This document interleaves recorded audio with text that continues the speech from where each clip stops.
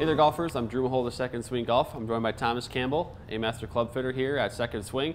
Today we've got a bit of a different test. We're going to be testing out the weight of iron golf shafts. Thomas has 4 different weights of shafts here in his hand.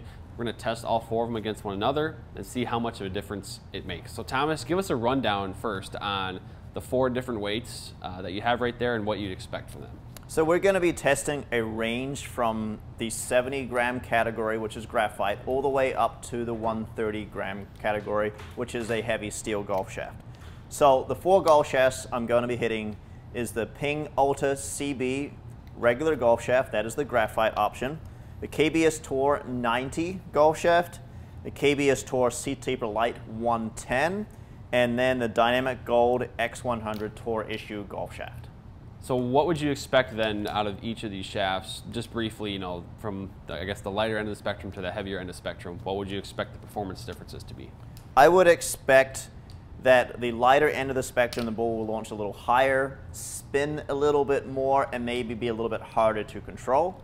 Where at the heavier end of the spectrum, I'd expect a little bit less spin, maybe a little bit better control, and a little lower ball flight. So what we're going to do, we're going to have Thomas just go right ahead and hit 16 shots, 4 with each shaft. And then we'll come back and we'll see what we find out from this test. A couple things before we get started here. Number 1, if you haven't yet, subscribe to our channel and give this video a like as well.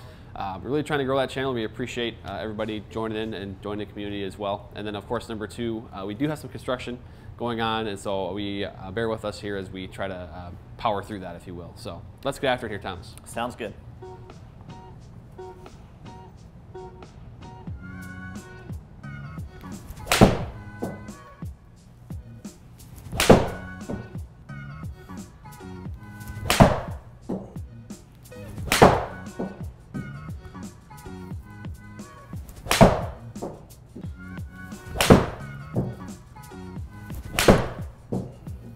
You are hitting this one extremely high.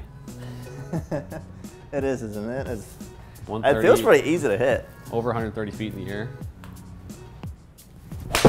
Oof. That might be a little right.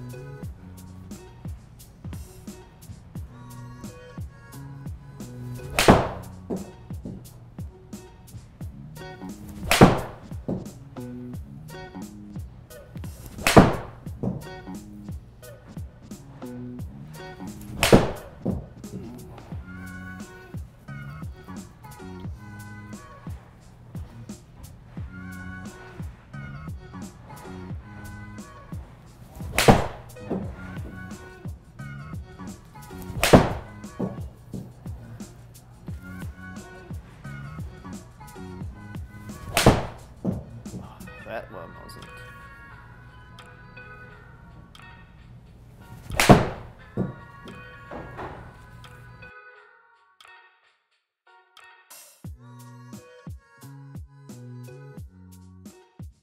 All right, so Thomas, you just hit 16 shots. I'm seeing the circles here right away, and I already kind of see some takeaways to discuss here, but what are you looking at from these numbers, and what's the big takeaway? Biggest takeaway is, as you mentioned, you're seeing that circle, is the dispersion pattern. With the golf shaft that fits my swing speed, I was able to hit the ball straighter. So we're looking at that small purple circle. Yep. That was the 130-gram, that was the True Temper Dynamic Gold X100 golf shaft. When we look at the lightest golf shaft, the yellow circle, that was that graphite golf shaft, notice how it was a little bit shorter and a little to the right. So let's touch on club speed, and let's actually talk about all the numbers as what we're seeing here and see if there's any general trends that we're noticing. So club speed, with the 3 steel golf shafts, my club speed was hovering right around about 89 miles an hour. We'll notice that the 2 heaviest golf shafts, the 130 and the 110, were right around about 89. Yep. The 90 grams, so a little bit lighter golf shaft, was 89.8, so it was a little bit more club speed I was able to generate. And then we've got this graphite golf shaft, which I was able to generate 91.7. So those players looking for a little extra help with regards to club speed, maybe they've lost some club speed over time and can't get the ball up in the air as much, graphite shaft is definitely a good option there too. I had a hard time because I have a lot of club speed and I just left it to the right all day because I have a relatively quick transition in my golf swing. That golf shaft never had a chance to catch up. if we were going to look here at both speed and smash factor, you'll notice they're all, plus or minus 2 miles an hour essentially. There's not too much of a difference between them all. The smash factor is 143 to 145. We'll notice the efficiency rating with 110 and 130 gram golf shafts were the highest, 1.45 versus 143. So I was hitting it more efficiently with the heavier golf shaft. If we look at spin, the lightest golf shaft had the highest amount of spin, but it also had the highest amount of consistency as well. So it was the least consistent golf shaft of them all with regards to spin consistency.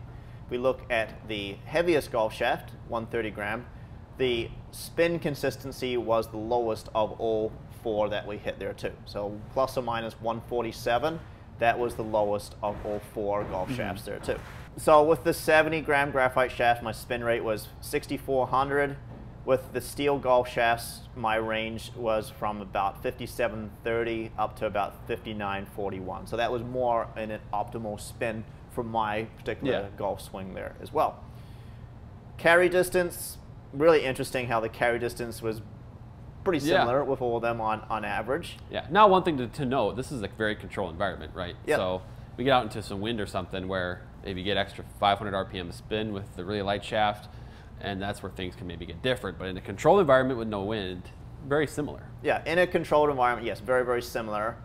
The height was definitely different between them.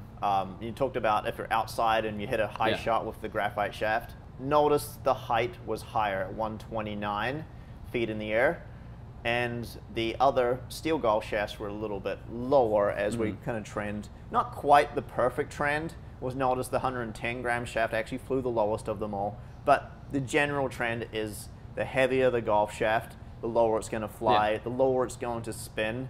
The lighter the golf shaft, the higher it's going to fly, the higher it's going to spin there as well. The one thing I found really interesting here is curve. So players know that I like to hit a little bit of a drawer in my golf game. So we'll notice all steel golf shafts. We'll take a look here at the 130 gram, so the heaviest. That had the most amount of curve to the left for me. There's 8 feet of curve. That's pretty much spot on to how I like to play about a 10 feet curve right to left shot with my irons. If we look at the other end of the spectrum, the 70 gram graphite shaft actually curved to the right. So I had a hard time getting that club face to turn over and square up at impact there as well. So really interesting to see how that trends from the lighter golf shaft had the least amount of curve to the left for me, and the heavier golf shaft did what I wanted to do. So that was definitely a good comparison there as well. Finally, if we look at face angle, my face was open the most with the lighter golf shaft, so 3.8 degrees open, and it was the least amount open with the heaviest golf shaft, 130. So definitely fit my game better for me, but it's important to make sure that you get custom fit and get fit correctly for your type of golf swing in your game. Right, and I mean, this is as controlled as it gets, right? Thomas Campbell's swing is super repeatable for one, and then two, we're hitting the same golf club head. This is a Ping I-210 7-iron, and just the only difference was the shaft, and we changed it up, and you can see that does change quite a bit. It changes how the club is delivered to the golf ball at impact. Clearly, now I don't think there's any world that you would be playing a 70 gram graphite shaft in a serious manner with a straight face, but that's in this test we did that, and you can see the difference where you actually had the club face open and the ball is curving to the right, which was very different than the other 3 shafts that you hit. Yeah. So I've been lucky enough that I've been able to test a lot of golf equipment here first off. A lot of the times I may get sent a golf shaft that has a graphite shaft in it, so I'm able to make up for it with my golf swing and understand how I've got to get that club face kind of square. But in a controlled environment, it's important to get fit for your swing tendencies. That's kind of the most important thing here as well. Right. Yep. We always say that right after the club head, the next most important part of getting fit is the golf shaft. And so in this test, hopefully we are able to show golfers out there that the iron shaft that you pick for your irons does matter, and does matter quite a bit, because look at these dispersion circles behind me. You can see that purple one's probably the one that you want, and so that's going to be a little bit different. Maybe you don't swing as fast as Thomas, but clearly the shaft matters. So make sure you schedule a fitting with our experts in the Second Swing Tour van and get your irons dialed in. Thanks, Thomas. Yep, no problem.